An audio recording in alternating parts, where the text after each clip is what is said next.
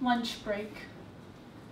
There is a space, hidden cavern, receding under the skin of ticked and tickled presents, dotted down time-span day. There is a second in every day that, found, can be quantified not, can be told not by those precise watch fiends. I have searched in the dells of Brescia Hill. There is a labyrinth-bathed tree from up whose trunk fall diffuse illuminations. There is a second in every day, blooming into a vastness beyond day. Fall off the path of accustomed treadings, forsake known ways, wander into gemmed grasses.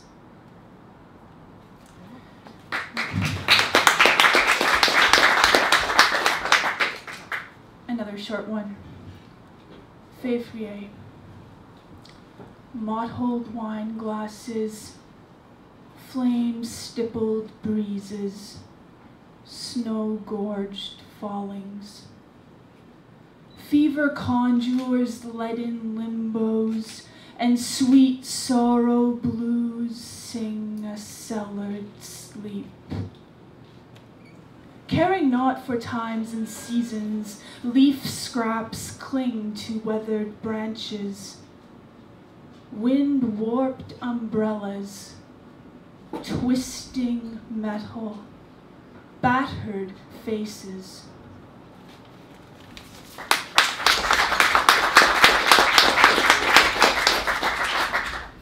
And two short untitled ones to finish. 4 Octobers had flamed and fallen, so many times and more, your hope. And when trees again erupted, a phone call said that you were dead, and for a moment I was relieved, needing to live with your deceasing no longer. Wings shed the skin of night, feathers cast off shredded light. Sparrow, won't you stay? Stay, sparrow, stay. Stay here where ceiling punctures sky, where grass greets concrete slices, where star beams lick lengthening stacies. Stay, sparrow. Leave me not where bulbs burn sharply. Leave me not where screens beam grimly. Draw me through the skin of night. Dress me in soft rags of light. Stay, sparrow, stay.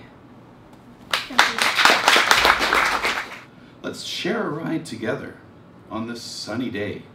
Beware the doubts in our minds as we leave them behind in the dust and drive merrily away. As we traverse this sun-splattered